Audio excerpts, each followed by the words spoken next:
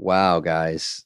Today is a big one. This is God, Dana and I were really pumped about Danny Aykroyd. He's one of the biggies that we just have talked about since the beginning. And even before I ever wanted to be on SNL, which was I didn't really want to be on SNL almost until I got on SNL because I didn't think it was even a possibility. I dream low. My mom always told me, dream within reason. Dream about getting a new spare tire for your Volvo. So I was never thinking I was like a character guy for SNL, and the king of the character guys is Aykroyd. I mean, Phil Hartman is up there, but I have to say, it's very hard to compete with that first crew, Hall of Fame crew of SNL guys, and Aykroyd loved, and with Belushi, and there was too many things to go over them, from the Blues Brothers to Coneheads we talked about. All that stuff, of course. We didn't even get to Julia Child, Bass-O-Matic, and Heather's favorite, Jane, you ignorant slut. I wanted him to say that on my phone machine. Who has a phone machine? Anyway, that's not the point. The point is, he was lovely. He came into my pad. I showed him Farley's jacket from Tommy Boy that is on the wall. We did Tommy Boy together. We did Coneheads together. He was a stud. I interviewed him once for Spin magazine when I was on SNL. He was very generous and let me do that. And he is a character. And he was doing some impressions and goofing around. And there isn't enough time to talk to Dan Aykroyd. There's just too much. And what a stud. And he's got his vodka. And we talked about that. And it's all. And we had a few knocks. I did, definitely, with him. Put a little Diet Coke in it to ruin it. And it was just a blast. So without further ado, here's Danny Aykroyd, and we had such a fun time with this dude.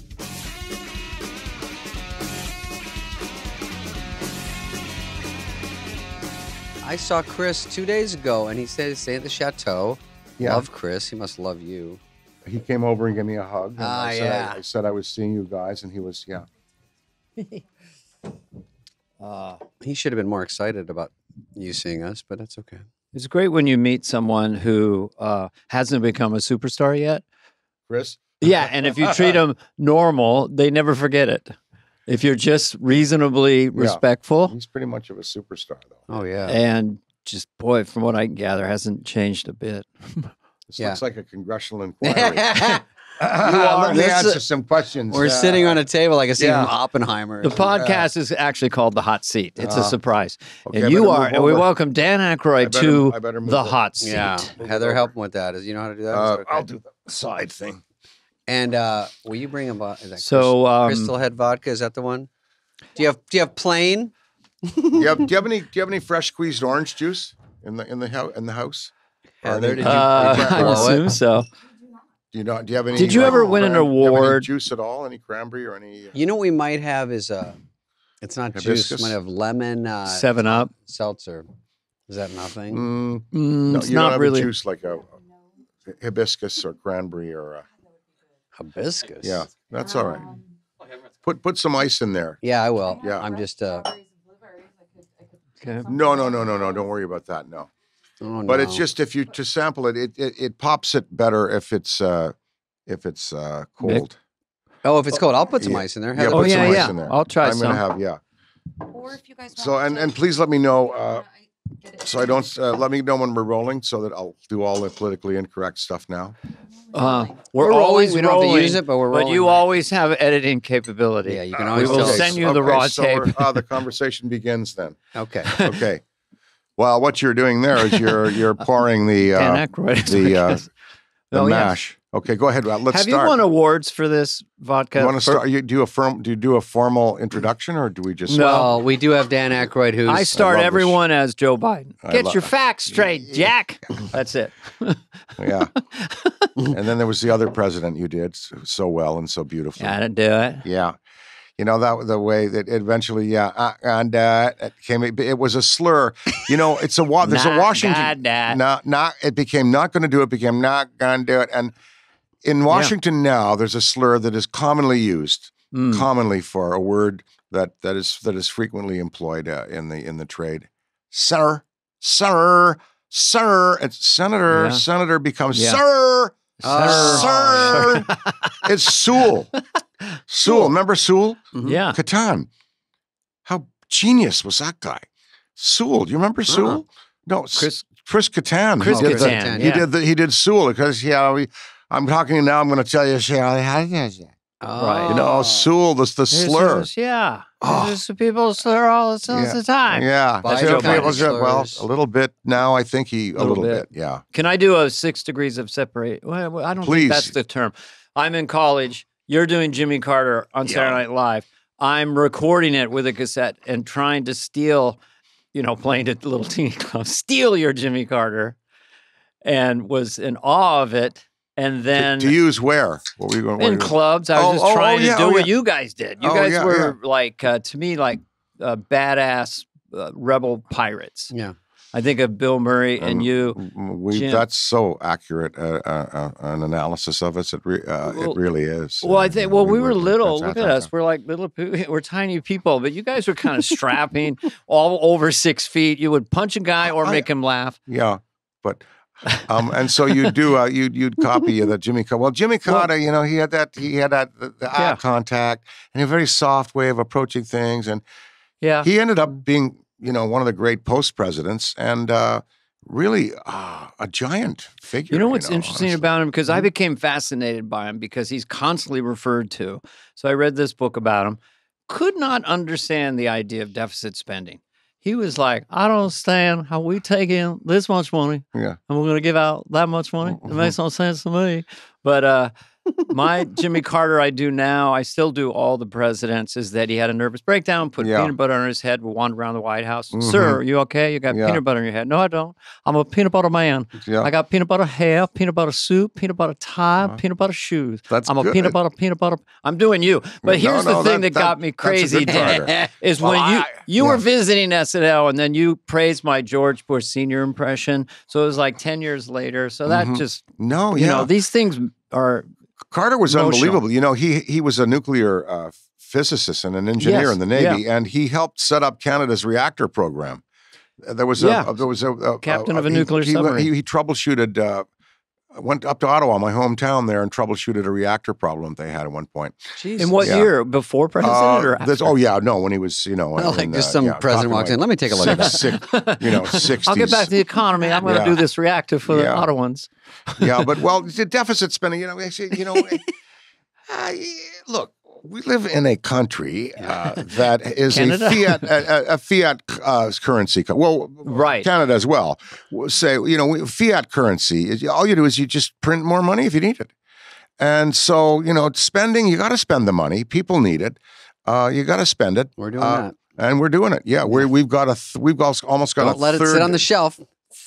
No, it shouldn't. A third world debt load right now. Right. But because we can print more, why not spread it around? It's a never-ending thing. Modern monetary theory. Now we're getting close to $1 trillion in interest on the debt. Oh, I You want know. a little bit of this? It's really bad. That's Pouring Dan's Crystal Head vodka. A little bit of I that. poured some for myself. Now Would you'll you notice mind, our 'cause notes sweet. Thank you. Sweet vanilla, dry and crisp, made in Canada. No additives. Can I ask you a question sugar. about this? Because we don't have to talk about the vodka. We can talk. No, about no. I want to talk. We'll hop around. This is going to integrate into you as a performer.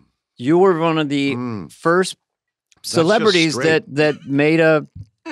I do so sweet. Like first time he tasted. Dan's drinking his own vodka. There's a constant in the back. Now Wait a I'll minute, do it. David has this other vodka. I won't mention the name sometimes. I'm always looking for a vodka. Yeah. So Crystal Head. That's And I knew about this. Okay, we have here. Now I have David Spade is going to take the little Am I sip. smelling the notes first? Didn't you love Johnny? So he's going to have. Last night he had 2 slippery monkeys at the Hook and Crook. Yeah. What a great Carson you always Oh, did. I love Johnny. When he died, when the joke would die, that was the funniest, the way his reactions were. The deconstructing That's of good, the Danny. show. dry, crisp. You did it heat right. off the finish. It's clean. It's you'll the sweetness from our corn there. Yeah. And I'm a vodka guy. Well, the thing I wanted to David, most of the other vodkas, I don't name names, but they put limonene, sugar, and they put citrus oil. They put glycol and sugar. that. You don't need that. No. Don't need that. if you're a bartender, you're making things where you add all kinds of additives in there, Saint Germain, Franca, all kind of Fernet Branca, all that stuff. Dictionary. Dan, are you? So you don't need, if you're a bar chef, you don't need. Well, anything with I don't know additives the in it. story. How did this originate? I'm sorry. I just want to know how I just wanted a cleaner vodka, really. And what year was this? Because this has been around. We've been in a decade and a half into this. Okay. Yeah. Now, there have been many vodkas come and gone. And gone. Right. Many come and gone. And It's all a the tough celebrities game. are doing tequila now. Well, many. You know what? There's 200 Sick. celebrity spirits brands. Too many. 200 celebrities. I didn't even know there was 200 celebrities. I got to get going on this. Yeah. But weren't you an early adopter? It seems like Sammy Hagar did his tequila, and then Yeah. I just began to research vodka and saw that that they were kind of polluting it a bit, and so Johnny Alexander and I came up with the idea for the skull. Remember him? Johnny? Mm-mm. Johnny Alexander, the artist. Yeah. No, well, I the don't. skull is revolutionary. We met it's gorgeous. when his girlfriend or my girlfriend dumped me for him. Rosie Schuster. I was going out Rosie with her. writer? Schuster, who developed Churchill Aid with me. Yeah. Well, I wrote with Yeah. her Oh no, a lot. a spectacular human being. Yeah. And She was and awesome. a beautiful woman from the I didn't know time she was born Lauren's today. ex-wife for like a year. Lauren's ex-wife. Yeah, well, I knew. You and know after that? I knew, and it didn't stop me. But Oh, boy. he was very magnanimous. But anyway, Johnny, I got it back because not that I took her away from him. That was kind of over with Lauren and Rosie at the time. But I was with Rosie, and she fell in love with Johnny and dumped me. Gave for you the him. Heisman. And now we're friends. Yeah, now we're friends, Johnny and I. And as Rosie said to all three of us one night at Davis's memorial, she looked at Lauren, she looked at me, and she looked at Johnny. We were all sitting there like crows on a wire at Davis, and she said, "Well, at least you have each other." Oh, we love Rosie. God. So today we have the vodka company, Johnny and I. We're having a ball with it. great. It's really fun. If you can drink moderately and respectfully, it's a good thing. Now, Danny, are you saying some of these, like, there's a lot of celebrities. I drink Urkel's tequila, which is probably the best one. Urkel's? I'm kidding. I don't know. He had No, it one? sounded No, I real. don't know. He Yeah. probably does. sounded real. It's probably in the works. I've got Felix the Cat. no. What you would know, that be? It's a lager beer. Yeah. Felix the Cat. Felix the Cat. You remember Felix the Cat? Yes. Oh, of course. Does he The remember? bag. Do you remember? Elwood Blues is partly based Oh, on. he's partly Felix the He's Cat. partly based on Felix the Cat, the briefcase that has everything in it. Oh my I goodness! love Felix. That's got to be brought back. That is a beautiful, beautiful character. That was one of my first Oh, animated yeah. memories. Oh, yeah. No. 58, 59. No, Felix is great. Felix the Cat. He's one of the Blues Brothers, Felix. Yeah. I mean, my God. He's black and white. Yeah. I know. Yeah, On that's a it. mission yeah. from God. Yeah. Now listen. Yeah. Now when you do this, you're saying those vodkas, they have some of those things you're saying that are in it. I didn't know all the words, but they might make for a hangover. The glycol certainly would. Okay. Yeah. So when you have too many things in it, it's not great. Yeah. For that No, reason. of course. Now you get to 8 shots of this, even without the pollutants in there.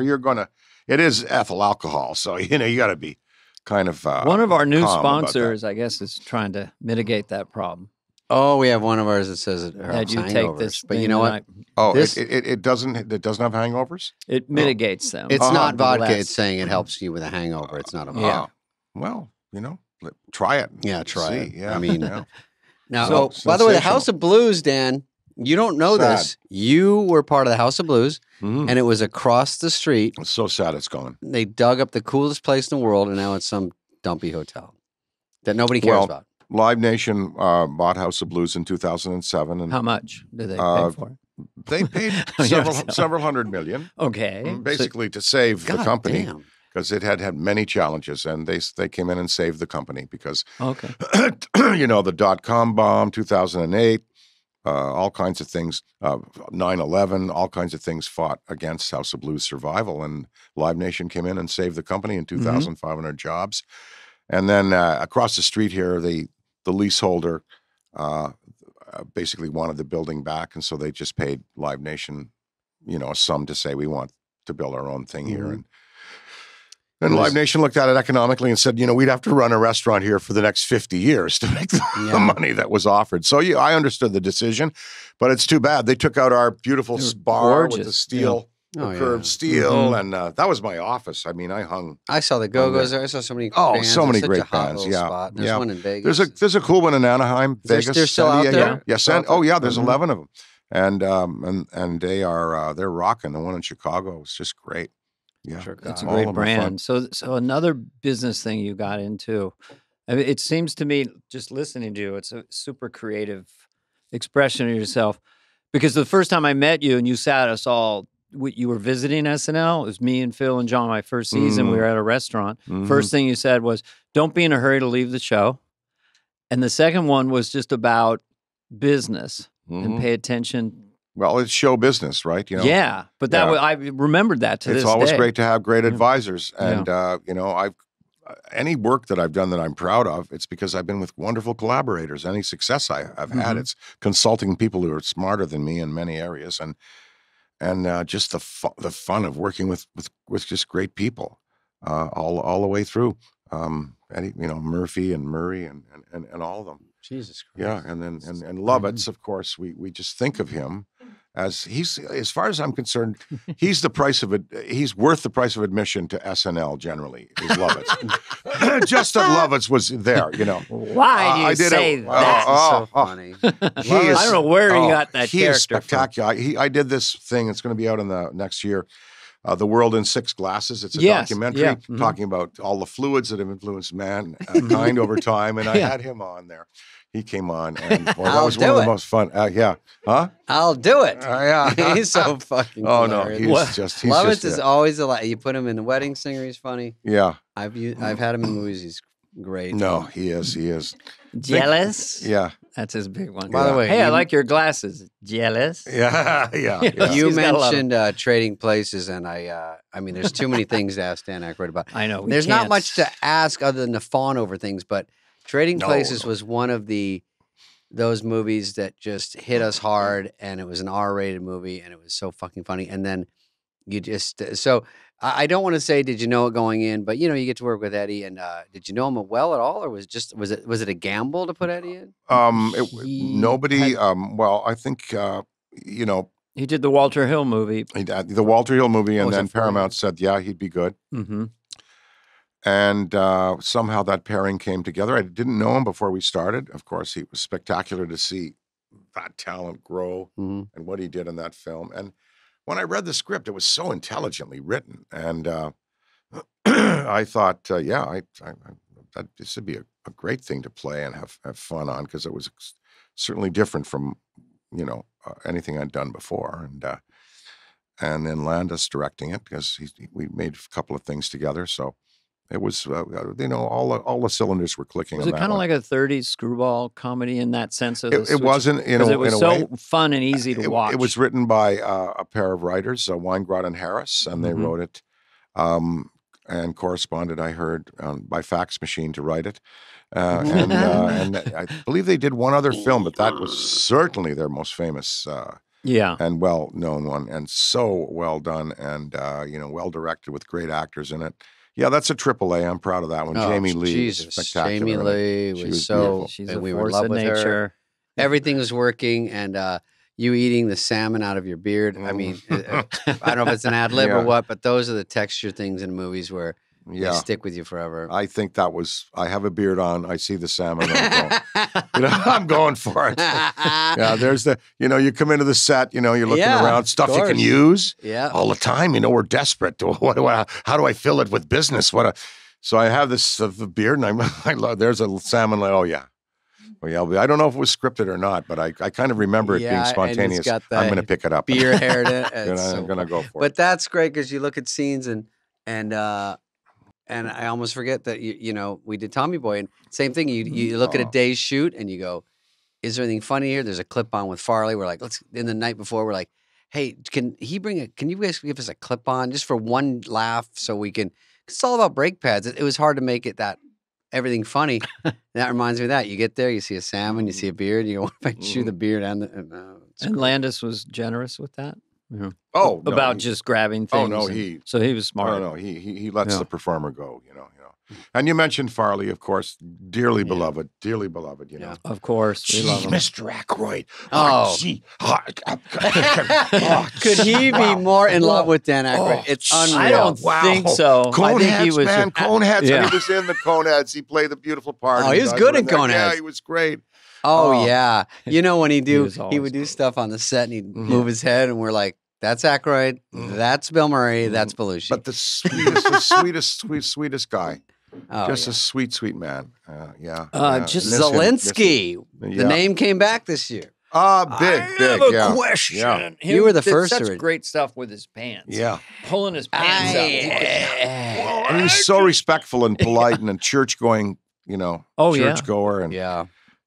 We had a blast on. We had a blast on Tommy Boy. I remember one night when we were in I think you were showing us. Is that where Rob Lowe gets hitting the balls? I don't want to give the whole movie away, but when we're in we shot like 24 hours, and we had some factory in Toronto. We got to go up there, and we were getting tired. Magna Auto Parts, and you had there was the air freshener joke, so many things, and then just to have you from the guy we love to be in the movie, and then the movie worked out. Yeah, it did. Oh, so that's much a good fun. Picture. That's a really good picture. The deer scene. I mean, oh God, that happened to Franken and Davis. Oh, is that deer came alive? A car went through the windshield. Yeah, I think that happens a lot, but but I don't know how many times deer comes back alive. But that was the other. I think in their case it might have. Oh wow! Yeah, really? Yeah, I think Frank was like this. Well, we got a deer in the back of the car. Well, you've got to be here. We've got a show. Just we'll take care of the deer later. Yeah. Oh, I got to tell him. We had Michael McKean on. Remember Michael McKean? Of course. And, yes, of course. Well, I know his resume. It's like yours. It's like exhausting everything. In a brilliant way. And they're making Spinal Tap again. I hope. Oh, I don't know. We didn't ask. There's rumors of that. We don't ask the good questions. Yeah. We just fawn. But we were talking about Coneheads. He was my partner in Coneheads. And I was telling Dana that we were the immigration guys. Yeah. Not kind of the bad guys or whatever, and it was peppered with, we didn't mention it, but I think Sandler was in the movie. Farley had a big part. It was his first movie appearance, Sandler. Oh, was it? Before Billy Madison. He played, he sold the Carmine or something. He sold me the ID. Yeah. Oh, that's right. Fake ID. Yeah. Right? Yeah. And we had Ellen DeGeneres, Drew Carey, Sinbad. I know. That's everyone. You were peppered that place. Yeah. If you watch it, you go, whoa, hey, look who that is. It was a very good, serviceable family comedy, and it certainly endures today, no doubt about it. Serviceable. I think that wasn't in the pitch. Studio's always hungry for barely. No, I love Coneheads. Yeah. I told Dana and Michael that Michael didn't know this. So, it was supposed to come out at Halloween. They rushed it. If it had is that what happened? Yeah. Stanley Jaffe there at Paramount prodded Lauren to get it ready, and Lauren and I were thinking Halloween, but no, we need it now. So it would have done better at Halloween, but it did.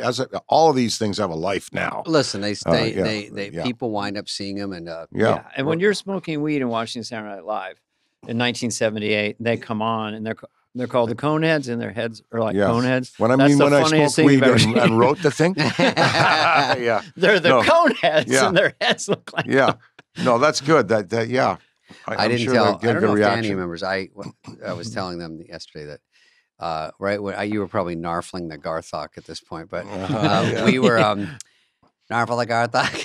We were Michael and I were in t-shirt and boxers to do a scene, and I was in my trailer, and I said to the AD, because I was so naive and so adorable and cherubic, I said, hey, don't tell anyone, and I can still work today. I do have chicken pox. And he goes, you have chicken pox? And I go, yeah, but it's here where my shirt is, and it's on my legs, and you can't see it. And I'm in a scene with you, and could have infested the whole And he goes, okay, hang on. And they go, shutting down the set. I'm like, what's going on? I didn't even connect it to me. And so they sent everyone home, and I don't even know if you're working that day, but I was like, oh my God. And then someone goes, that's going to cost the studio. You're in trouble. Everything was terrifying me to get fired, but wound up being a blast. But that's remembering you have the chicken pox way late. Yeah. I know you didn't get it as a kid. That's so no. And I was such a weak little puss of a kid. I got measles knocked me out for 3 weeks, which was abnormal. When you were 37? Yeah. No, that I got when I was a normal kid. Okay. But I was very frail. You can't tell this athlete that sits in front of you today. No, that's right. Marathon runner. Marathon runner. Dana's a marathon runner. That was such a fun picture, Coneheads. And then we had a great cast. Yeah. And I'm proud of that one. I like that one. And, this is just fan type questions. Like when you look at, you will be spared. You take a drag net. You take over this pond, you will be spared. You will be spared. You will be spared. I will place both of you on the protected roles. Say no more of it. Goodbye.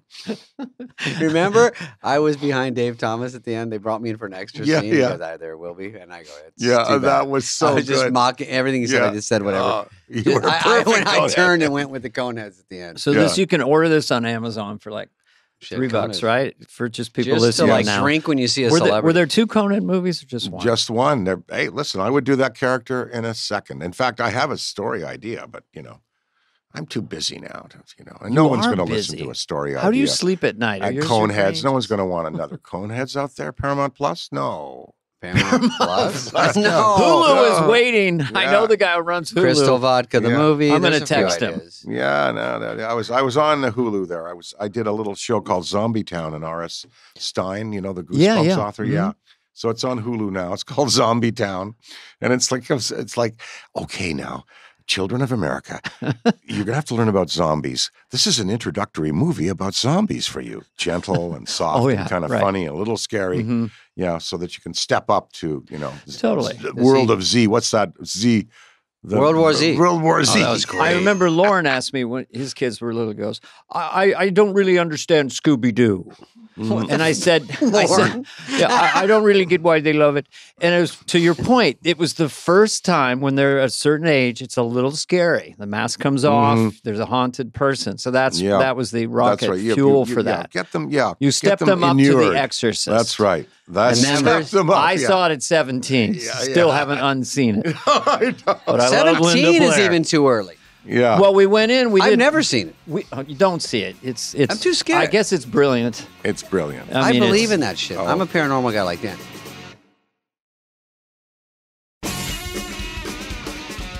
Dan, you believe in UFOs. I believe that they're. I know they're real. Everyone believes in UFOs. It's just where are they coming from is the only. But of course, there's. I know they're real. You can be a skeptic and say, "Oh well." I'm not a skeptic, but I do have a question for you. Where they're coming from? All different species. There's probably dozens of them. Do they come from the ocean? There may be bases there, and go ahead. I love it. No, the question is, look, I'm totally, because whenever I'm thinking about supernatural stuff, and I always go, we're here. So the greatest supernatural thing is that we exist right now, talking here. How do we get here? What are we doing here? So I'm open-minded to all of it. What I was curious about the United States Air Force, that the sightings of the UFOs seem to be stuck in kind of a black and white, herky-jerky 1950s motif.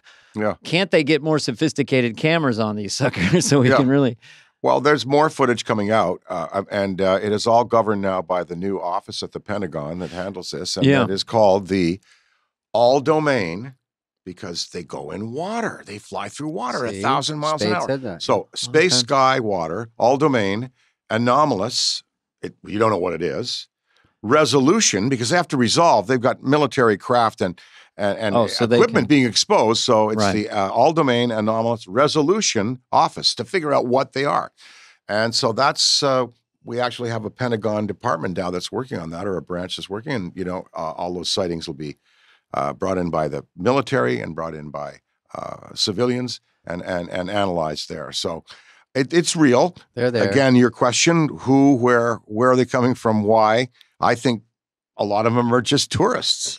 I think it's not as scary a little bit because and I'm scared of them, even though I do. Is it dimensional? Well, go ahead. But I think they would have done whatever they're going to done. They're already here. They've been here a million times. They can take us out if they want. That's why I feel a little easier. They're not. I don't think they're a threat. However, I will shoot one. No, I'm kidding. If you talk to some of the aviators down there in Marina Del Rey with the fire department, the police department, the sheriff's department, helicopters and such, they see them all the time.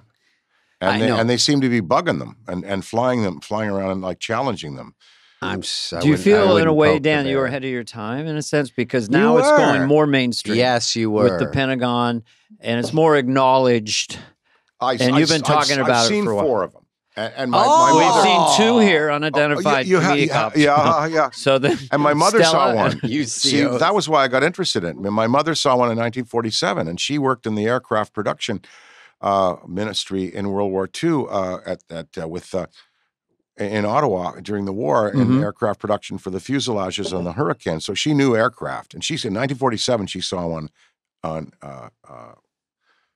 the Spark Street there in Holy Ottawa. Shit, they're going to Ottawa now? Yeah. Back then? They were, yeah.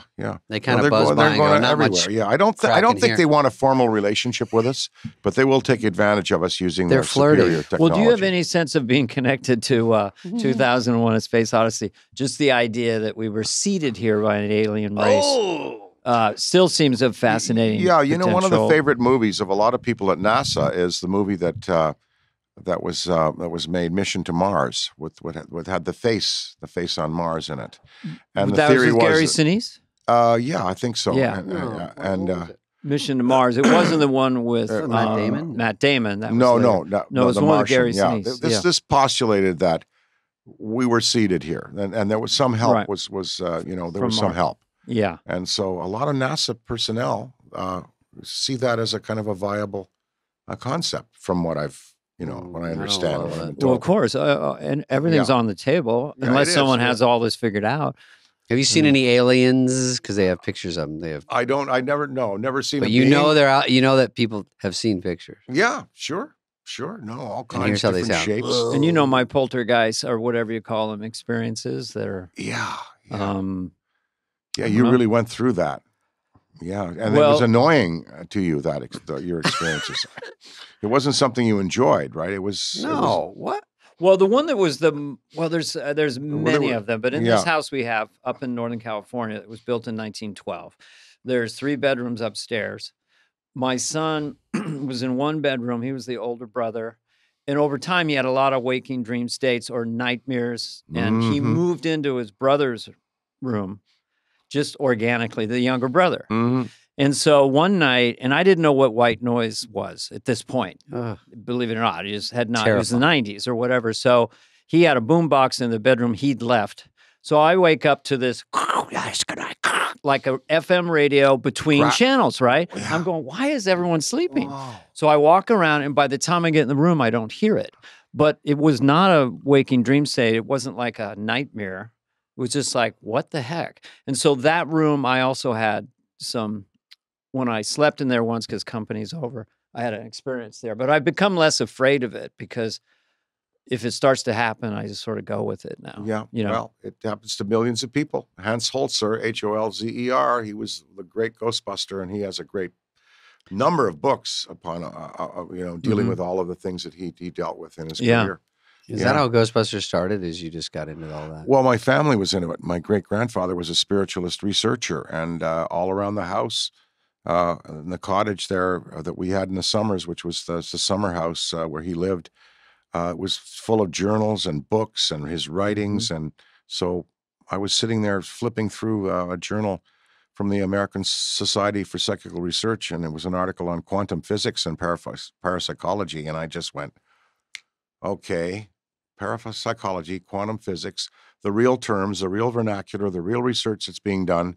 Marry that to an old-style comedy like Abbott and Costello, Bowery Boys, Bob Hope, and Bing Crosby, who did ghost movies. Yeah. In fact, Hold That Ghost, I think, is a movie with Jerry Lewis and Dean Martin, and it's the first use of the term Ghostbusters. Somebody asks Dean Martin, "Who are you guys?" "We're Ghostbusters," he says. Oh, really? They say, Where is it Ghostbusters? And by the way, just as an aside, we're Ghostbusters. I want to tell you. He says, So that was the first use of the term, and there was a great tradition of ghost movies in Hollywood. I thought, let's marry the real vernacular, the real science, the real fact that people are seriously into this research with an old style comedy. Now, as an aside, that movie, Hold That Ghost, with Jerry Lewis and Dean Martin, Jerry Lewis does a a walk down the stairs in the old castle set that it defies physics. The way he comes down those stairs and doesn't kill himself is amazing. He was a spectacular. Was he trying to be? No, he was just coming down the stairs. Oh, just as like clumsily coming down the stairs. Not possessed or something. He is no, just clumsily walking down the stars, and I don't know how he didn't kill himself. He was a masterful physical comedian. Absolutely masterful. Yeah. To your point, you hung with him. You must have known. Jerry Lewis? Yeah. Not really. No, I met the woman who played the ingenue in Cinderfella. Cinderfella. And then I went and looked at a scene on YouTube of Jerry Lewis. There's a centerpiece where he's dancing around with the stairs. To your point, the physical comedy is breathtaking. Yeah. And it went on and on. He was directing it. No. You must have met him. I did. I talked to him on the phone. Schaefer hooked him up on the phone with me one day. And Jerry and I said, Jerry, can you give me a ngang? Give me a ngang. And he on the phone, I'll never forget, over the phone, I heard, it all comes from the Jewish Yiddish theater of the Lower East Side, the Catskills, all of that humor, the nyang, the shoulder take, the spit take. The fork drop. Have you ever? The fork drop's wonderful. You're sitting at dinner, somebody says something, and bink. Yeah. The fork. That's all comedy from the Yiddish Lower East Side. Do you know that there's a wonderful expression for your show in Yiddish? The fly in the wall, and it goes, "It's the flieg auf der Wand."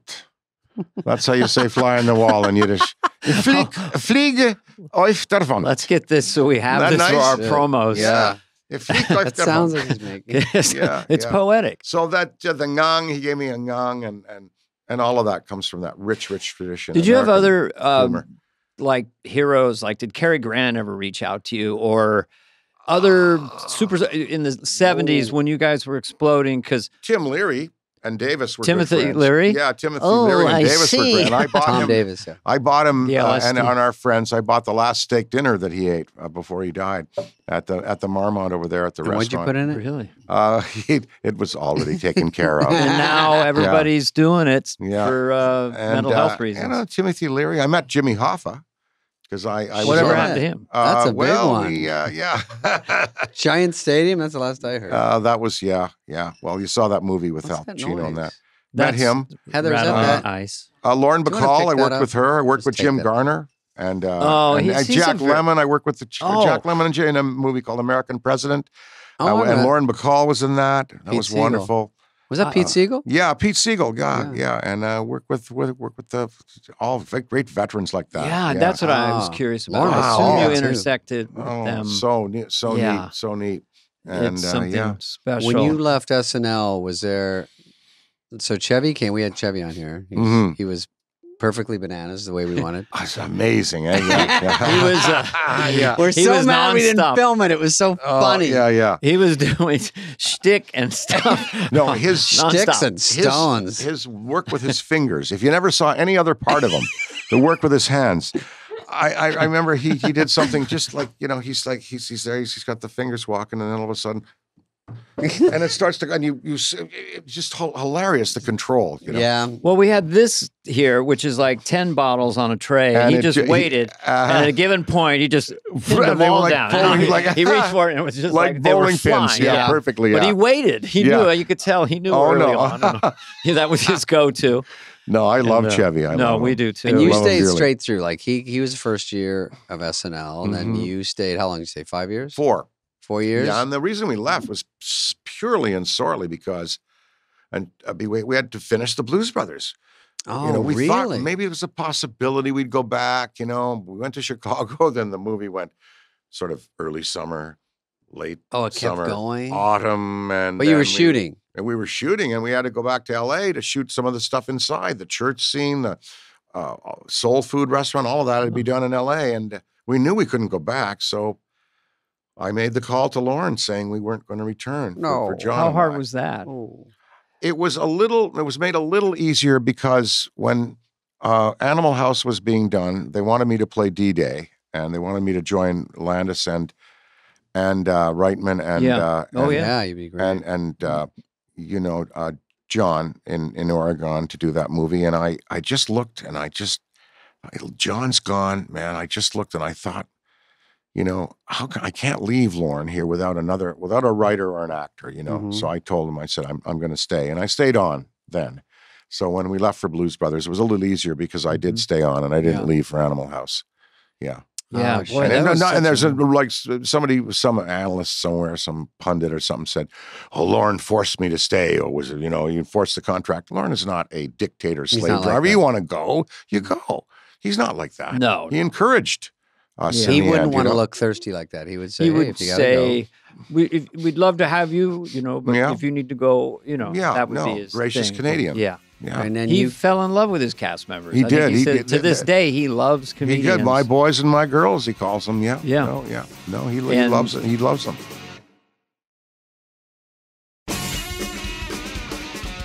When I came in '86, because he'd had that 5-year hiatus, constantly references to you guys.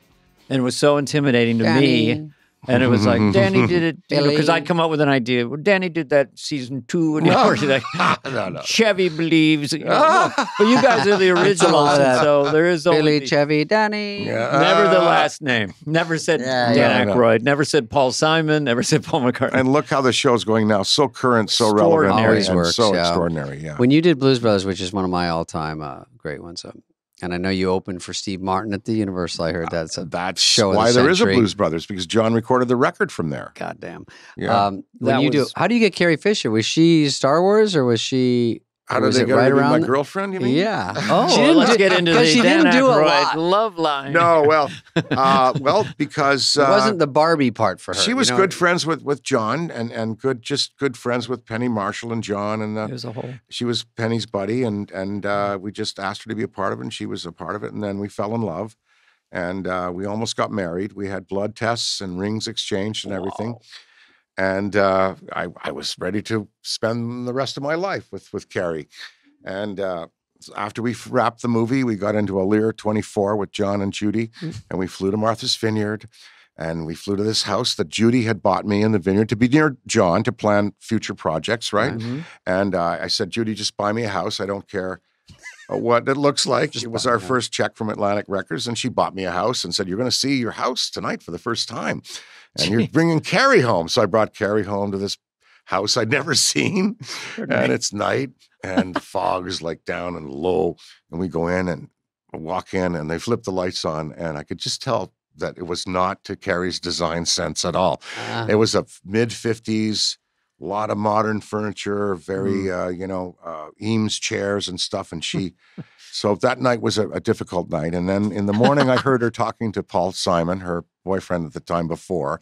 And I could hear her talking and hear, well, I'll be there and I'll be in New York tomorrow or today. And I thought, oh, she's leaving. So I said, Carrie, the view is supposed to be beautiful in this house. You should stay. No, I have to get back. I've got to go back to Paul. I've got to go. I'm going back down. Please take me to the airport. Nothing rancorous or very amicable.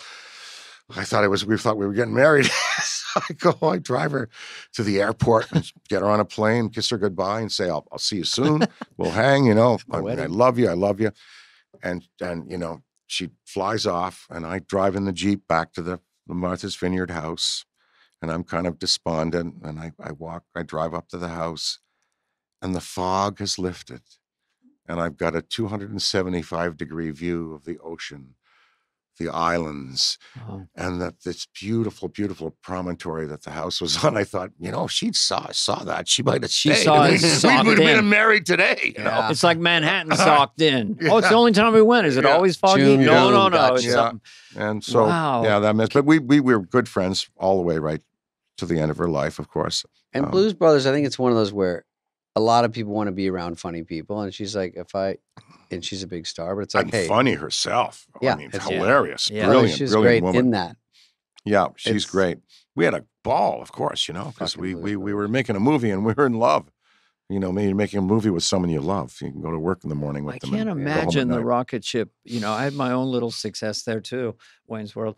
Anyway, but you guys, I'm doing a David there. Blues Brothers, when I first saw that, I was like, this is so electric on every level. So you're enjoying it. You and John, the dancing and the energy of it was like, well, this is something new. So different. Yeah. This is like really musical too. Like the band was kicking. And then you guys were just so funny with all the shtick. To me, again, fantasizing about being on Saturday Night Live. Just those characters. Don't get me started with Wild and Crazy Guys. Don't even start with that. Come on. I don't think I can do that guy no more. No, you can't play around with accents anymore. You can't have it. And you can't even talk about the parts on a woman. The parts. And they'll love our American bulges or what was that? The bulges. Yeah. Please. You will be shocked by my great bulge. You know, you gotta watch it these days. I mean, I was so influenced by you guys, rhythmically, musically. What about you had Aretha Franklin? She was. You had Aretha. I think that is one of the greatest. She was That's the one you're talking about inside. She looked so cute in that waiter's outfit. She didn't want to wear the waitress's outfit. No, I can't. I can't. And then she's Deborah great. Nadulman, Landis's wife, the designer, designed this beautiful waitress's outfit great. that made her look great. Yeah. Yeah. She was. It was even funnier that she had that. So supportive of us all the way through. She always was, and so was Ray and everybody. Yeah. And John Candy. Yeah, we had another Candy was legend. In it. Yeah, and then we had Cropper and Dunn, who were Otis Redding's guitar players, so that made it happen. Now I still play with Jimmy, John's brother. We go out and we have an active concert schedule. We go out with a band that we got here from California and Texas that we put together over the years, and we got a couple of gigs coming up. What's more fun than that? The music, nothing, right? and With the music. hear that guitar and hear that just the organ and. Moving. I've got 78% of the moves left, so that's pretty good. Yeah. Last week it was 80, but declines. Yeah, I'm in the low 40s. I don't know. Yeah, it's not all clicking. Or it is clicking. God That's the damn. problem. So you're going along. There's Trading Places. There's Blues Brothers. There's all these stuff we get on Saturday Night Live. Yeah, and then so fun. What's Dan gonna do now? And then. I don't know what the trajectory was, but then Ghostbusters was like probably equivalent, inflation adjusted, almost like Gone with the Wind or something. It was like 300 million in 1984. That's right. So like it was 300 million now or $1 billion. Oh my God. So what? Titanic. And you thought of it. That day at the farmhouse where the seances took place, where my great grandfather had seances. From the 20s and that. And I was sitting there reading that journal, and I just thought, old style Abbott and Costello comedy with the real science. Marry it up. It's brilliant. But who's the first person you told? Well, that would have been Bernie Brillstein, I guess. Oh. Yeah, Bernie.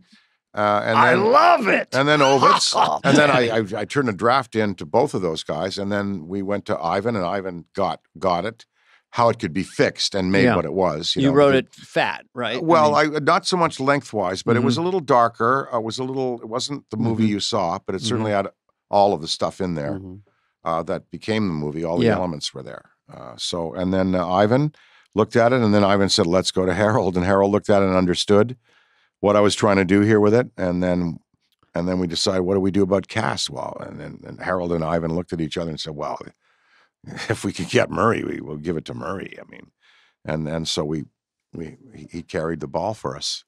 He was the master of those lines, those throwaway lines. His style, one of probably the greatest comedy romantic lead of our generation, and maybe many. And him and Sigourney Weaver, very cool. Beautiful, so brilliant, beautiful. Together. It all came together. It was just magic once a film works, any film. But when something like that's old and new. And then just connects so strong. I remember going to, it was like Jaws in a way. Huge lines, theater packed. Oh, yeah. It was a cult phenomenon. How fun to have that hit. And because you could have screwed that movie up easily. I mean, it's a great idea, but everywhere along the line, can go wrong. Any movies, you go in where it's good and you go, God, where did we go wrong? At the editing, the casting, but to get it every step of the way and it comes out. Well, look at who was on it, right? Harold, great Ivan. The Rick Moranis had his great part. Hysterical too. Rick Moranis. No, Moranis was wonderful. Especially. Wonderful. I invite business him and Sigourney people, him and Sigourney are big parts of why that movie works. Great. Yeah. Zool. Yeah. No. Well, and I was on IMDb today because I could not remember who Dan Aykroyd was, and so I looked him up. And even Ghostbusters, there's like 80 iterations. It's like a cartoon of this. There's so many Yeah. Because I think there's a new one coming out. There's a new animated cartoon that they're working on. Okay, right now. but is there a movie or not? I don't know what the Jason status is Reitman? with strikes and all that. They're telling me not Strike's over. movies. Is it really? Today. Well, then in March, Ghostbusters, Frozen Empire with McKenna Grace, Finn Wolfhard, Billy, myself, Ernie. And Patton Oswalt, thank you very much, and Paul Rudd, Oh, shit. and Carrie Coon, and You've already got a cast. we are ready to go in March with a spectacular new release, a great news story, and it is going to be hot and really fun, scary, whole new generation handing it to the kids. Really excited. We completed it in England, and it's going to be coming out in March. Oh, so you did do it. It's done. Oh. It's done. It comes out in March. I just couldn't talk about it till this instant. I read about this, and then I thought maybe something happened. We have a Yeah, it gave me that blank stare. I'm like, Ghostbusters. Right now I go, fly on the wall. Am I Attention, wrong? it's our first real scoop. It is. Too bad this comes out in 2 years. I'm talking about it for the first time in any media right here. Yeah. Okay, so you have Paul Rudd. You've got Kelly, and Patton Oswalt. Yeah. Finn Who is from Patton Stranger Oswalt, Things. How about Hysterical. that as a genius? And a great comic actor. Oh, yeah. Serious actor, too. Yeah, he is. Yeah. Great delivery. Yeah. Always, yeah. Any name ghosts? We got the Tic Tac ghost from the Navy video. What's the plot, Dan? Oh, yeah, what's the plot? Yeah. Or can you tell us? Leave us to say that, an entity is found in a psychometrically charged object. Too much. Thank you. Yeah, that's all. I figured the whole thing out. Okay. Yeah. I love it. I'm excited. No, it's good. And it's really Jason good. Reitman? I'm going to do a pre-order right now online.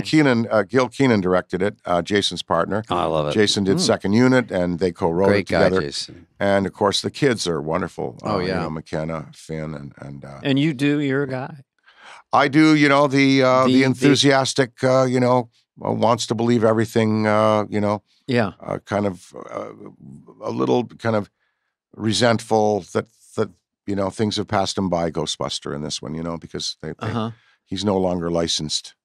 You always have that skill set of putting a lot of words together, really. Like that is true. Like as a comic concept, But that is that something you did as a kid? It's like my mother was French Canadian. My mother was French Canadian, and I grew up around French Canadians. And French Canadians, they speak very fast like that. Ils parlent vite comme ça. Non. Viens ici là. Amène-moi ça. No. They talk a lot fast. Bring me that right now. Give me the salt. Give me the pepper. Give me the steak. Give me the potato. Give me everything. You want some wine?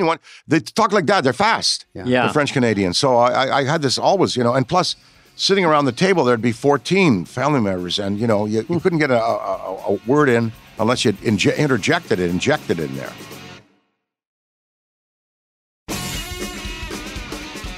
So how did you go from like a 14-year-old, 15-year-old, and then were you on SNL at 21 or 22 or something? Well, I was 23 the first young. year. Yeah. So just quickly, I mean, for your Second City at 21 and 22. When your late and teen Lorne years, Michaels high school? at 19. I worked with him on a CBC special at 19. And his show, Heart and Lorne Terrific Hour. You were on that. It was on an offshoot of that. That's right. So you were like 18 or 19. You're on television in Canada doing sketch comedy. That's right. 19. Okay, it's called a savant.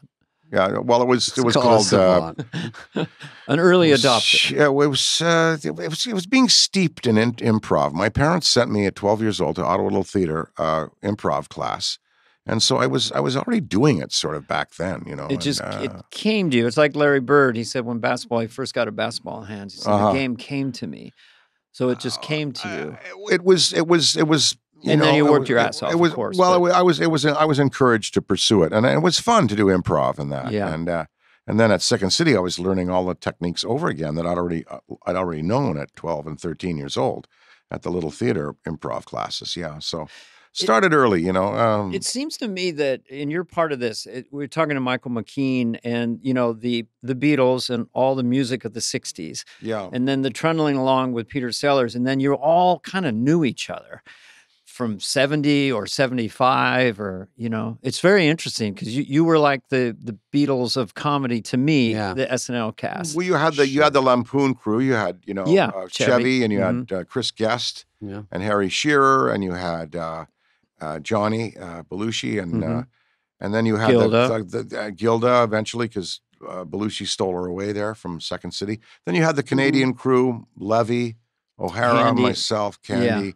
Moranis, Thomas. Yeah, that was so there were SCTV. two, and the Venn diagram kind of crossed, and some of those people ended up working with each other on various things. But I think the first time, like getting interested in entertainment. Okay, I'm in grade 3. Now, what the hell? In grade 3, I'm like, I'm 5 years old, maybe 4. No, 8. I'm grade 3. So I go. You're 17. No. I was young. I was 5 or 3 or 4 or 5, I guess, in grade 3 or something. Yes. So what happened? And so they were doing an Irish St. Patrick's Day concert, and they compelled me to learn McNamara's Band. You know that song? Da da da da da da diddy. Oh, Hennessy, Tennessee, toodle the flute. The music was something grand. Little Wayne. I've never been something. I know the melody. So they put me in a green bowler and a green vest and a green pants and leprechaun shoes. Put me out on stage with a sync track, and I, they made me learn it. They made me stay back from school to learn it. And so the concert comes, and we go. I go to the concert. And I start singing, and I'm like, oh, I'm just going to get through this. God, I remember it vividly. Oh, God. And I get to the end, and I finish and give the tap dance finish, and howling. The crowd, whoa, really? You like that much? And I'm thinking to myself, oh, wow, that's good. And so I was the big applause, and they take me off stage into the wings. I give back my bowler, and I'm thinking, oh man, that was very, very interesting. And then 2 of my friends, Ricky and Greg, come up. Rick Hollingsworth and Greg Chittivis, and they come up and they say, "Hey, yeah, that was nothing, man. They're like the bad donkeys in bad donkeys and over in in Pinocchio, the bad. Yeah, you're not so good. Don't get cocky. You ain't so yeah. Think that was good? You think that? Come here, come on with us. Let me show you something. Let me show you this. Let's show you this. They take me across the street to the funeral home, across the street from the church hall where I did the concert.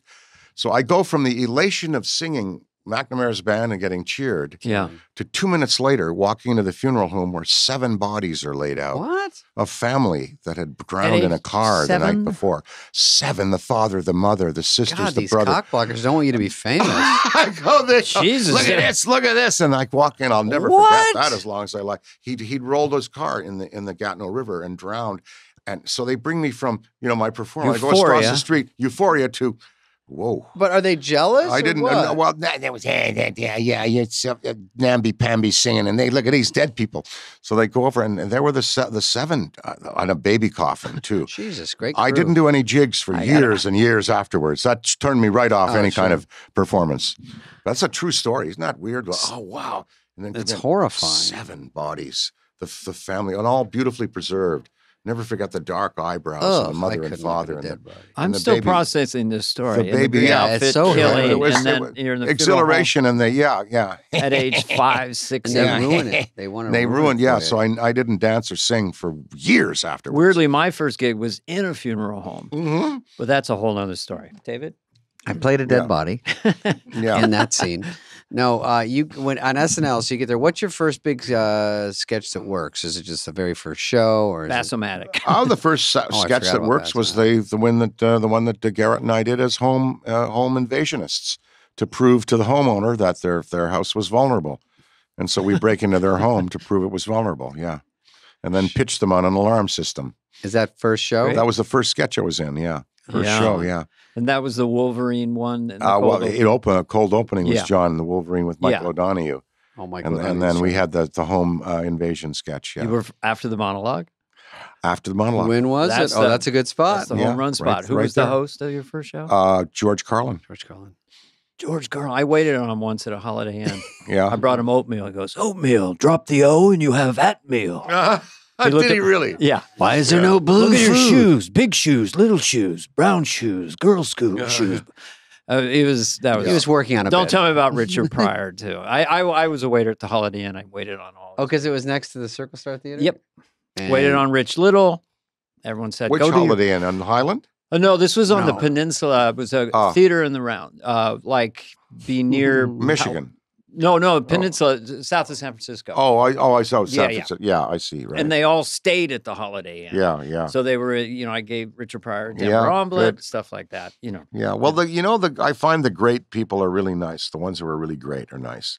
And the medium talent people aren't so nice, I think that's true. He was a great Richard, Pryor and Carlin. They were both, and they would have been gracious to you. Very nice. I did a movie with Pryor. Oh, he yeah. was very sensitive and sweet and great. vulnerable. Yeah. Did he host when you were there? What's up? Did he host? Richard Pryor hosted. Sure, I remember helping to write that show. All right, sir. Fair enough, sir. Yeah. What's that from? That's right. Yeah, Tom. Yeah, that's Tom Snyder. I think I was doing Harry Shearer doing Tom Snyder. He did a great Tom Snyder. Oh, really? Outstanding. Tom. Everybody. I remember saying I love Tom Snyder. I was a kid. I didn't even know. Dan, I'm so young. No, I'm not. But I was watching it going. I never thought of being on Saturday Night Live. I just was. Every kid loves comedy. And I was like, oh my God, and this Tom Snyder. I was just starting to get why it was so funny. I didn't really get the depth of how funny it was. I'm like, that's like the guy I just saw. And it was so good. It was like that dumb little studio and it's little lighting and you have a cigarette and all that stuff. I mean, Fred Garvin, was his name Fred Garvin, male prostitute? That's right. Little lady. Say for the lady?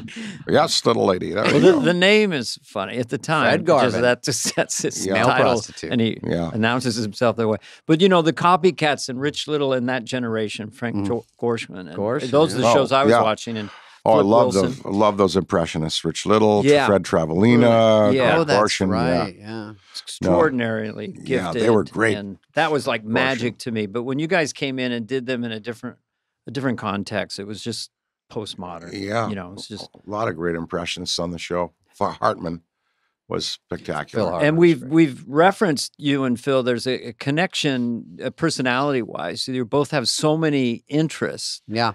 Outside of being quasi-effortless performers, and then would go read these journals. He was a pilot. Yeah, he's a pilot. Yeah, he was sailing. He was. I loved him. I loved him too. He was wonderful. You did Bilko with him, right? Yeah, that's right, Steve. Yeah. Yeah, here's to Phil. Yeah, and Chris. Rest his soul. Chris, John. And a lot to be thankful for at this time of year, Thanksgiving and Christmas. And the old vodka there in the Skulls is available in stores all over the nation. All over the world. If you want to get the coolest gift bottle out to you'll friends. ever see. Well, it makes a great gift. That's why I'm on this kind of little tour here, because it's gift-giving time of year, and we want to remind people that Thanksgiving and Christmas, there's a gift you can bring home. And, everybody wants to get ahead. That's right. Get ahead. But where do you get it? Is there a website? Is there World Wide Web, crystalheadvodka.com. It's in most liquor stores across the country, chains and otherwise. Yeah. Crystal Head. And I think it's got a pretty big brand name. Yeah. I think people really are aware the bottle of it, but it's always good to stir the pot because there's a lot of room to grow. So, yeah. See? The bottle should be on your shelf if you have liquor. It just looks cool. It tastes good. It should be on every bar in the world. Crystal Head, just a few seconds before you get out of here, how'd you come up with that name? Well, it's based on the legend of the Crystal Heads, which... from Indiana Jones? Was referenced in the Indiana Jones movie. They made a movie about it.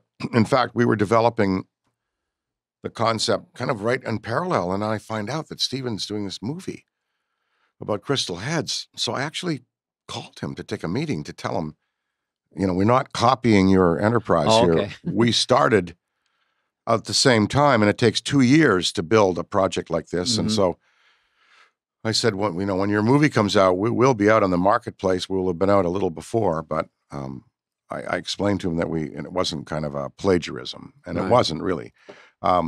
Crystal Head, there were 13 of them. What if he stole it from you? No, the lead time doesn't work out in terms of like when both projects came to fruition. But the Navajo, the Aztec, the Mayans were supposed to have had these heads, and they were used for crystal balls. Mm-hmm. And so we decided we were doing this vodka that had no fluids that were pollutants, glycol, sugar. lemonine, clean. And so we wanted to sell the idea of enlightened, purified drinking of beverage alcohol, and this was the perfect package to put it in. Yeah. Very creative. Yeah, it came from that. I have one more question before this young man takes off. During that, when you leave SNL, you did a lot of big movies. You probably got offered some. Any ones that you wish you did, or is there movies that you got offered other than James Bond? I would have liked Spies Like Us. I don't. Oh, Spies Like Us was so fucking great. I don't know that I was offered anything that I turned down and it became. I don't think so. No Honestly, regrets. no. Where you go? No. Oh, I should have done that one. Spies Like Us was unreal. That was you and Chevy. Yeah, I did audition for things that I didn't get. Oh, the People versus Larry Flint. Really? I auditioned for the part of the lawyer played by Edward Norton. Oh, okay. And I auditioned for Milos Forman. And I read it a couple of times. I Don, do you work with him? I auditioned for Amadeus. Oh, did you? Yeah, Don, stop acting. Oh, really? Stop acting. He goes, stop. He was too bored with me. I don't know if he just way. said, I think we're ready to move on. Yeah. During yours? So there was I didn't know what I was doing, but I saw the movie and I go, okay, Yeah. I see. They wanted a blonde-haired, cherubic guy. Yeah. Boy, Did genius. you go off script and do chopping broccoli? No, but I wanted to be on Saturday Night Live. Yeah, that I know. Was, You that go was these, my thing. And you so- guys did, and you were great. And, today your stuff endures just as strongly as anything that we ever did in that first cast. If you look at Church Lady and all your impressions and, and everything, and your flight attendant, of course. oh, yeah, Bye-bye. bye-bye. A classic. Oh, yeah. My All of theory, it. All of it great. My all of theory is that music and comedy just have to reflect the times.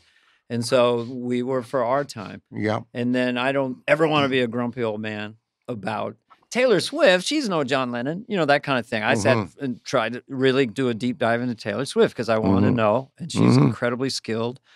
And same thing with Saturday Night Live now. This is their era. And they're great. Yeah. And they're great. And Steve Higgins just said, Lorne wrote the Constitution, and then everyone interprets it for their time, for their era. So no, the show's some been really brilliant great. people Really on great. there. The Halloween show was outstanding writing. Really, really very that smart. Nate Right. Gerbat.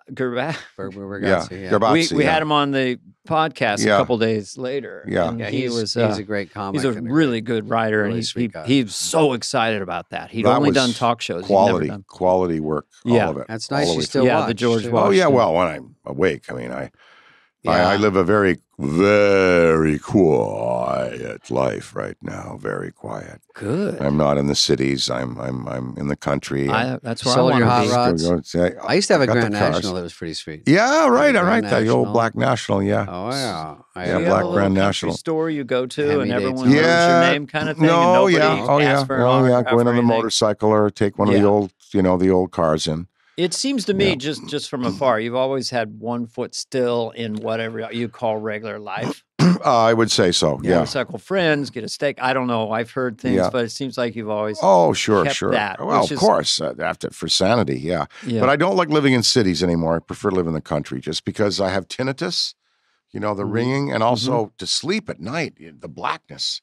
You need the blackness to sleep. And where I have a place, the mountain air is coming in, and I can open my eyes or close my eyes. Black. and Still black. Black. Yeah, yeah. And dead quiet. All I'll hear is the coyotes sometimes throw a party, but it is so good. The deep sleep you get there. It'll special. prolong life, that sleep. It really will. Yeah. Mine's being short, and I'm about 40 feet from sunset. It's quiet, and this is a fortress here, David. I just hear bam, Yeah, bam, this is where we bam. want to be during the Great Reset. Yeah. Plus, he's got a lot of food. No, He stocks a lot of food. this old thing. Dan, first of all, we've all looked up to you. You're a lovely guy. You're always nice to me. I interviewed you for Spin Magazine when I got on SNL. Yeah. And you're so cool. And just the fact that you still generous, everything, and talking I to love us. hanging with we you love guys. just bullshitting about the old days. Yeah. It's fun. Yeah, there is an expression, Canadian nice. And I went to Canada once and did a gig, and There is Canadian nice. There's Minnesota nice, but Canadian nice was like, I was just at a table before I was going to go out there, and a guy was like, he saw me look at some water. Hey, would you like some water there? I can get some water for you. So there is Canadian nice, and Mike Myers yourself, and it's very sweet. And my wife's Canadian, so I'm much partial. Yeah. She's very nice Sure. too. She listens to the podcast. I just did Calgary last weekend, and everyone was nice. Yeah, it's just Canada's just a cool country. It's not a rumor; it's real. Yeah. Thank so you, anyway, Danny. Dan, it's been such an honor and a pleasure. Great. You've been a big part of the puzzle of our little project here, and we're so glad to have you. We'll hang again soon. Yes. See you around campus is what I say. Take care. Slam my crystal head just for you. David has quietly gotten drunk during the podcast. David is hot. David is messed up. The stuff works. Oh boy. This has been a podcast presentation of Cadence 13. Please listen, then rate, review, and follow all episodes. Available now for free wherever you get your podcast. No joke, folks.